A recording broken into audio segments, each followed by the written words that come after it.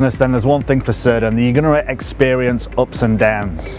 Now, one area where people do make a few mistakes is with the IRD. They get behind with the IRD and they put their head in the sand and they think it'll just go away.